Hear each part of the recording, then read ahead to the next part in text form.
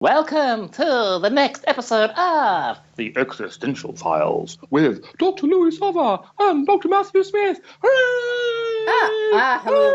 Hello there. Are we doing silly voices now?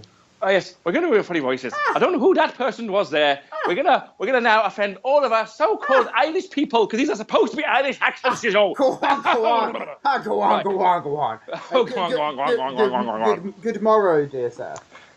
Top of the morning, because I think all Irish people say that, don't they? I think you find they all do. I believe they do, yeah. Absolutely. So now I've offended, maybe one listener. We haven't got any listeners anyway yet. But thank you for anybody who is listening. So hello, Louie. Good to make contact with you. We're going to have this chat ahead of a couple of other recordings we're going to do today with what we might call real guests. I was wanting to speak to you about something that's been going through my mind recently, which is about a project which I started on with, I was going to say my good lady wife, but it was before we were married. So we'll refer to her as Rachel, for that is her name, who you know very well. The project is something called $1 Million Psychic. So we're back into this realms of so-called paranormal and psychics and mediums and so on. So you and I have spoken about our broad interest in the paranormal and parapsychology. For both of us, we've somewhat left that behind and moved on to other things. And for me, this particular project almost was going to mark the end of that, where one of the reasons why I became less enamored or whatever with parapsychology is the experimental type work wasn't really producing anything of that interest. I wasn't sure if I've ever found it that compelling when someone said, oh, the probability of this happening by chance is P is less than 0.001 or whatever, which, by the way, is actually quite rare in parapsychology. Yeah, that never happens. Yeah. It's usually hovering about 0.0, that magical 0.05 or even 0.06. You go, 0.06, that's near enough. That'll count. So, and in fact, the work you and I were working on, we mentioned before, was this kind of ESP project, blah-de-blah-de-blah. I may say more about that another time. But my feeling was that maybe something I find really compelling was, if I could have experiences myself, 'cause I'd never really had any experiences that I'd go, that's really hard to explain. Because a lot of so-called parapsychologists may say, well, the reason I'm interested in this stuff is I'm trying to explain experiences even I've had, as well as experiences that people they know very well have had. So I was moving more to this idea of what does it mean to have a so-called, I keep saying so-called this morning, psychic experience, and can one develop this oneself? So the kind of idea for this project, which initially was kind of a book-type project, which was, the sort of heading was $1 Million Psychic, can a skeptic become a psychic and win $1 million? Because at the time, the $1 Million Psychic Challenge, which is offered by the Randy Foundation, and that's not Randy as in R-A-N-D-Y, it's Randy as in James Randy, who again you know very well, who has offered this large sum of money for anybody who can demonstrate genuine paranormal psychic abilities. And the money, as far as I know, is still there, because at the time, when we had this project idea, is it was going to be withdrawn. About a year later, after having this idea, I thought it's about a year left on it, because they couldn't really afford to keep going with it. So I thought, great, you've got a year to kind of go for this challenge to see if it's possible to win it. So that was the idea. It had a bit of a nice, interesting hook to it. I started to write it in terms of a book idea. Then, because Rachel works in TV and because I was, had interest in that area, people said, that could make work a nice little film or a nice little TV project or something. Oh, absolutely, yeah, great. So it kind of held off, and then it never really happened. The only thing we really did of any worth, there's a few little things, but we produced what's called a taster. So again, in television circles, often if you're trying to get a channel or a broadcaster or whatever commissioner interested, you produce a little short taster. So if anyone went to look now, it's still on YouTube. There's a short version, like a 1-minute version, like the opening credits almost.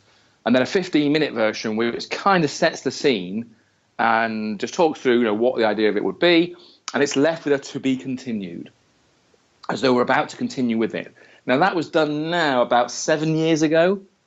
So with one thing and another, other things happened, and we didn't really continue it. I, at the time, had left an academic job in part to pursue this project. That was the idea. This is so important to me. I've got to go and do this and see if I can develop psychic powers and win $1 million kind of thing. And that was the idea. So it kind of, as in real life took over.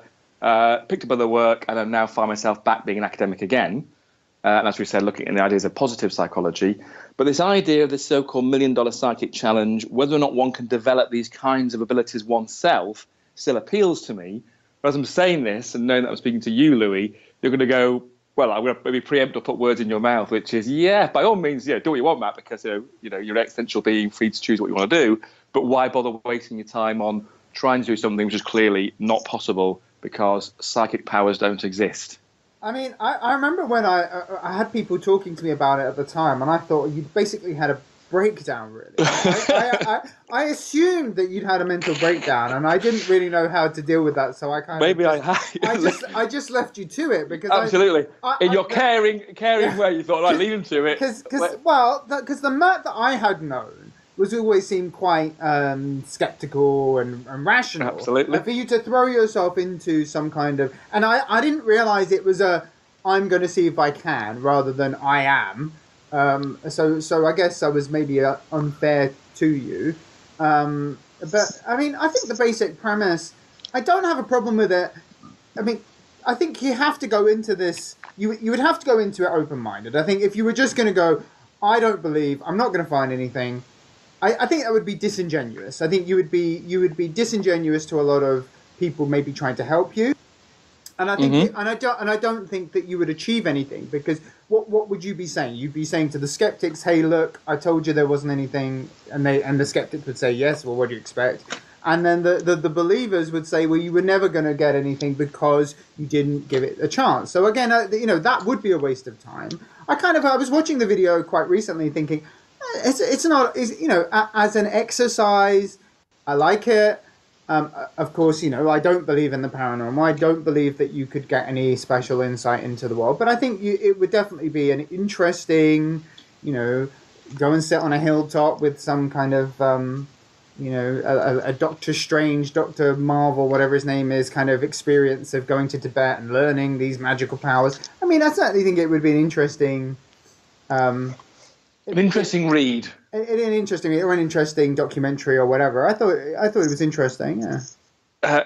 Interesting. Good. Well, interesting is good. That was a good start with you, Louie. And there is. I mean, at the time, I kind of justified it by thinking, well, because obviously at the time, and still, there's a sense of a presumption in that, as a in quotes skeptic, or being skeptic of these ideas, that I suspect it's not possible. So it's a bit of a kind of why do it? If it's not possible? Well, partly is to explore this idea. There is a whole lot of literature out there focused on things like develop your psychic powers. Here's the things you can do. We were all psychic to some extent. All you need to do is tune into it and spend some time nurturing it, opening yourself up to it, that kind of stuff. And there is stuff out there. There's people offer courses. It was an opportunity to explore that world, which, again, as a science, again, use these terms, in quotes, scientific parapsychologist, which someone might say is an oxymoron, but as someone taking that scientific approach, to kind of go this idea of let's explore this at a personal level, it's like, well, normally you'd leave that completely to one side and say, no, that's not for me. I want to be quite disinterested and be this kind of researcher. Whereas I was genuinely interested in, I would love to have an experience that I go, whoa, that's unusual, that's genuinely anomalous or perhaps paranormal. It could be explained in these ways, so it may not be paranormal, it may be something else, but at least I've got something to work with that's meaningful to me, rather than either listening to other people's experiences, which we can always explain away, or looking at p-values and that kind of stuff. Because if I'm right, I think we've had discussions off air, but if I'm right in saying, Matt, you've never had any kind of paranormal or pseudo-paranormal experience?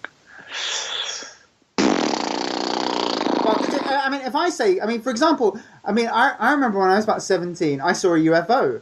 I was sitting in my room, and I lived in Streatham at the time, and Streatham does have a UFO experience with in the literature, and I was looking out over the hills, over the hills, over the tops of the houses, and there in the sky was a silver dish, and I basically shit my pants. I was like, oh my god, they're fucking landing, and then the next second it turned and it was a seagull. But for that 1 second, I was absolutely certain that the aliens were going to come and land. And I think in some ways, that's one little experience. It's, Funnily enough, in that same house, I did see another UFO. I remember my flatmate knocked on the door. Louie, they're landing. I was like, oh, don't be silly, Leonard. And I looked out the window, and there out the window was a huge UFO with flashing lights going around it, basically down the back of the house. And I was shitting myself, thinking, oh my God, they're landing. What was it this time? Not a seagull, because there were definitely flashing bright lights going around it. It was definitely a UFO of sorts. Any ideas, Matt? No. Richard Branson had a UFO balloon. Brilliant. That he would fly around and fucking scare people with. So thank you, Richard. You shit me up. His attempt was genuinely to kind of... Or was he testing out a new form of balloon aviation technology? It was a balloon shaped like a UFO with lights on it. So there you go. So there you go. And I use those examples to say that from those examples, I could see how people could experience something, believe it as being real, but it not necessarily be what they think it is. You see what I mean? Yes. So I asked you, that's why I said, have you had a pseudo experience? So my gut reaction is say no, as in that's maybe a skeptic. No, I've had nothing. And then people say, well, hold on a minute, what about these things you've experienced? Well, so again, given we've talked before about Most Haunted, I have no memory or experience on that kind of show. I've seen things or heard things that I genuinely didn't feel could be normally explained. So no, nothing like that nature. The nearest would be things like, we've talked about these ideas before, I'm not sure if it's on air or off air, but coincidence and coincidences. Right. So, and again, that's why I'm interested in, there are things where coincidence, because in some ways, some of the stuff to do with, because you just talked about the UFO stuff, which has never really appealed to me. Yeah, no. Because never appealed to me about that. It's more to do with things like the so-called abilities of the mind. Is it possible to be able to pick up information from somebody else through things like extrasensory perception, or dream about the future, or one that really always really impressed me, this idea of psychokinesis. By simply thinking a certain thing, can you bend matter towards what you want it to be, and so on. These are all ideas that, if they were genuine, in quotes, superpowers, those are things that really interested me. So, and if you think about it, coincidence plays is at the heart of those, particularly ESP stuff. If you're saying, I'm thinking of something, and I tell you what you're thinking of something, and they happen to be the same, or close enough or something, you're dealing with what is effectively a coincidence. One person's thinking of something, somebody else appears to be thinking of the same thing. That's a coincidence. Now, one possible interpretation of that is, that was communicated from person one to person two. Or person one influenced it into person two. There's something that's kind of communication. And that essentially, I would say, is what a lot of that type of parapsychology is about, is recognizing or exploring those experiences and seeing if in a lab-type environment, under controlled conditions, can that be shown where we rule out other possible explanations.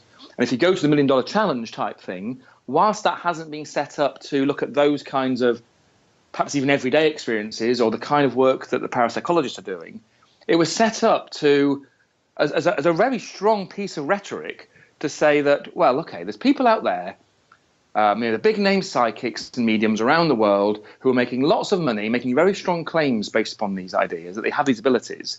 If they really can do what they say they can do, here's $1 million for somebody who can prove it, demonstrate it under reasonable conditions, they're doing it for real. That money is still sat there, so which is very strong rhetoric to say, wouldn't you think they'd be able to claim that money if it's for real? Ergo, they must be fake, they must be phony.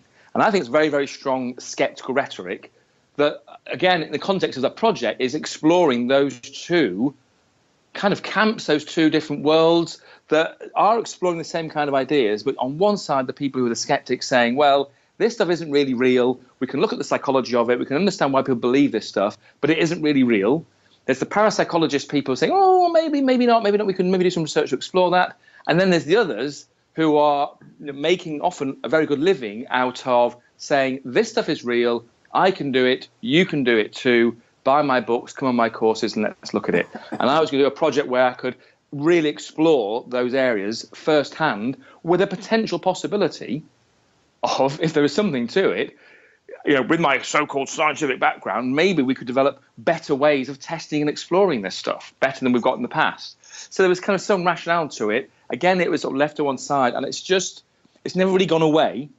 It's gone very much on a back burner, and I was just starting to toy with this idea of maybe it's time to revisit it, see if there's something out there that's worth coming back to. But if I did, it'd be a much more sort of lower level kind of, if we're going to film stuff, nowadays, film stuff on a phone, do short interviews, do podcasts, whatever, and get it out there, rather than we started writing little bits, producing that taster, which is very nicely done given it was on basically zero budget. Rachel produced it and had a director who then did this, and cameramen and editors and so on, all looked pretty good for a kind of no budget little clip. But this idea of, I think what we'd be more keen to do is just do stuff, just go out there and see if you can find people who claim to be able to teach this stuff, demonstrate it. Would they themselves be interested in going for this kind of prize? Because that's what interests me. The people who claim to be able to do this, why do they not go for that challenge? Because they often don't. There's nobody really going for it. The people who often do go for it are anybody out there who claims to have some ability. And I think the problems they were facing with it in terms of the Randy Foundation for many years was that, well, it wasn't really set up to try to test sort of everyday claimants. It was to try and take it to those big name claimants and say, well, why don't you go for this challenge if you can really do what you say you can do? So there you go. Well, I'm mindful of the time, Matt, so I think maybe we'll draw it to... So I want to put that back out to you there, and maybe our listener could sort of give an opinion, But I think, okay, interesting. Again, at the very least, I think it'll be interesting. Maybe watch this space. I may talk to you more about it if the opportunity arises. But on that note, thanks for listening. Bye-bye. And let's go back to some silly voices again. Bye-bye for now. Bye-bye.